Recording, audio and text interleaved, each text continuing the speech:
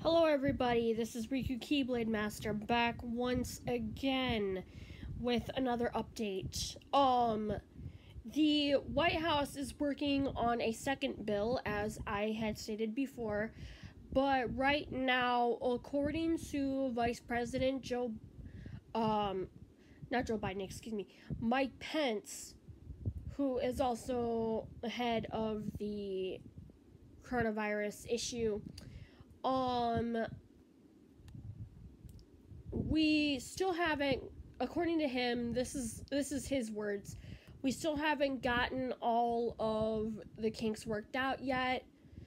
Obviously, if you are a millionaire or a billionaire, this does not apply to you. You are not going to be sent billions upon billions of checks. The time period and the number of incomes are still being worked on. I'll get back to you as soon as those numbers are in. Now, the thing is, we would have been more prepared had Trump not shut down pandemic centers 2 years ago. Yes. Yeah, he did. He kicked out everyone in the pandemics department 2 years ago. According to an article from Newsy, he totally did that. And that was not the right move. He has not admitted to that being an irresponsible move. So like him. But he is stating that he is a war president. In other words, yes, this is a war, he's saying. This is definitely like a war. This is one of the worst ones we've ever fought yet. And that I do agree, because we have lost millions upon billions of lives due to this pandemic. A pandemic which could have been, now I know why we may be possibly behind due to testing. Wow. It's his fault. He shut down a pandemic center, multiple pandemic centers, 2 years into his presidency. Wow. Thinking that there wasn't going to be a pandemic, and then not taking it seriously to start out with, and then just now taking it seriously just because it could hurt his re-election chances. Which I already hear Florida, one of the major swing states, might fuck him over anyway, because, yeah, a lot of elderly are worried about, obviously not their well-being, but because they're ignoring advice of staying in and not gathering for more than 10 people. But for their financial well-being, they're really icked on that. And I would be too.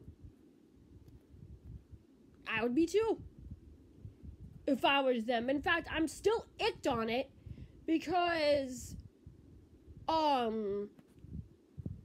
several issues still need to be addressed. Not only the financial issue in this, not only the economical issue in this, but the well-being of an individual citizen. They said a long while back, the elderly are at higher risk for this. Well, now they're saying millennials, meaning people with disabilities, are at higher risk, which means even though I don't do anything major, I keep my distance, I'm still screwed. Okay? I'm more worried about, my neighbor, because she said that she has a relative that is legally blind just like me. So, yeah. She knows how much of a fucking pain in the ass it is.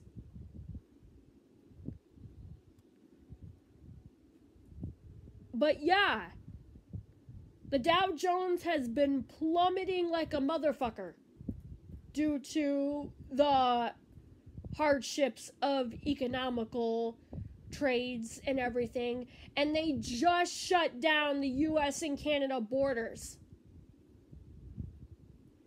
Now, I know a few of my subscribers are already in isolated quarantine. My state isn't in isolated quarantine just yet, but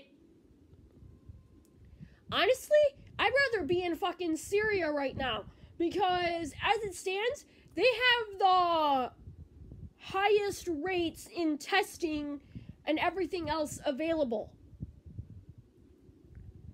And that's another thing.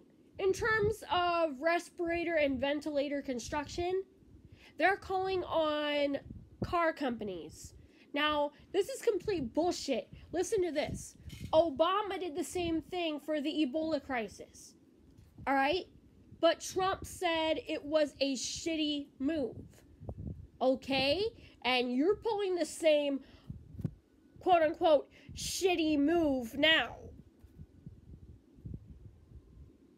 You know what I'm saying? You're pulling the same move that you criticized Obama for. In fact, you know what? While we're on criticisms here, now, they recently said that no one is allowed to profit off of this crisis. Now, here's the thing. Like I mentioned, Donald Trump Jr., you're fucked. Because you boosted your father's campaign in the middle of a crisis. I would rather see you arrested. And not only that, he himself is even campaigning over his own, to help his own deals. And airlines, he's more so worried about the airlines, who already get a shit ton of money, which they wasted buying back their own shares. Wow. Which they wasted. Fucking buying back their own shares. Like, what? And that's fucked up. Because like I've been telling many people, if I were rich or if I were president of the United States, the very first order of business that I would be doing is getting funds set aside for an emergency crisis like this. Because I know, common knowledge, every 4 years there's a plague. Every 4 years there's a fucking plague. And if you don't know that, then you're the ones living under a rock. Because, seriously, who doesn't know that? I mean, come on now. Just like how I just got off the phone with my mom. And I told her, I said, I wouldn't even send a child into this world right now due to this economic crisis. Call it a recession, which some people call it. Call it a, call it a depression. There's another word that I'm trying to think of. Let's see, I've covered recession, depression. Okay, I'm just going to go with the word crisis, all right? Since it's the most likely word that I am most comfortable using is the word crisis. Yeah. This pandemic is really fucking a lot of people over. And the CDC, one of the heads of the CDC got in trouble by a lawmaker.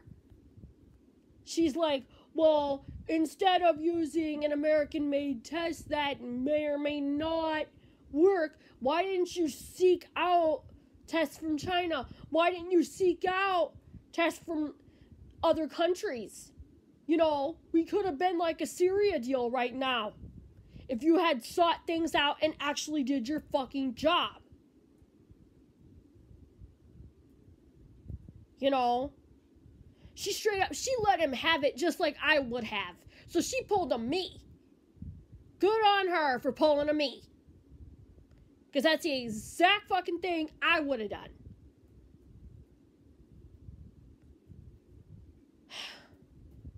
But yeah, main thing I wanted to cover was, yes, I wanted to get all of that off my chest because I'm severely pissed about a lot of it. And I also wanted to cover that I got some more clarification on the income that's supposed to be coming in for all of us very soon, hopefully in the next 2 weeks, according to the president and according to Mike Pence. One of the mayors even said, you know, I think it was Bill de Blasio, don't quote me on this, but they said that, I don't think quarantining a country is a good idea right now. No, you need to, no, alright? They're like a country cannot quarantine itself. Well, fucking duh. You have to pull the quarantine yourself. I mean, come on. You are an elected official that's supposed to do your job. Like I said, I don't remember which mayor it was. It was either Bill de Blasio or... No, it wasn't Bill de Blasio. It was, what's-his-face from New York. It was the New York mayor. If his name is Bill de Blasio... Oh, my God. I get so many people confused. Ah, shit. But anyways, yeah. Until next time, I've been Riku Keyblade Master. Comment, rate, subscribe to become a Keyblade wielder and stay awesome as usual. And I'm sorry for this, but I really do not wish to go a day without keeping my public informed. And as for my condition, do not worry. I am actually getting a little better day by day, taking it day by day, and taking several measures. Like, I have even self-quarantined myself. I'm not even gonna lie to you. I'm only going out for essential, travel or whatever, which in my case, I won't really need to go out much at all. But,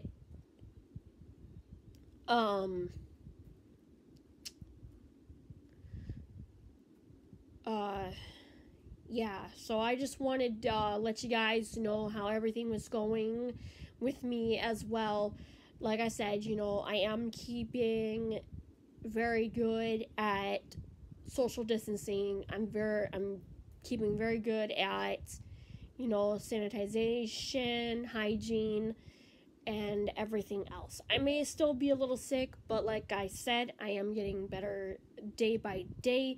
Hopefully this bug will go away. I've had it for more than 2 months and it just needs to go away. This morning I woke up feeling like this is weird. This morning I woke up feeling like complete shit. And then afterwards after a few hours, I jumped in the shower and now I feel fine, but I always feel like complete crap afterwards, which is really annoying. But yes, I will definitely see you guys next time. Stay safe, my lovelies, and I will catch you in the next vid, whether it be a stream or a blog. See you next time. Love you.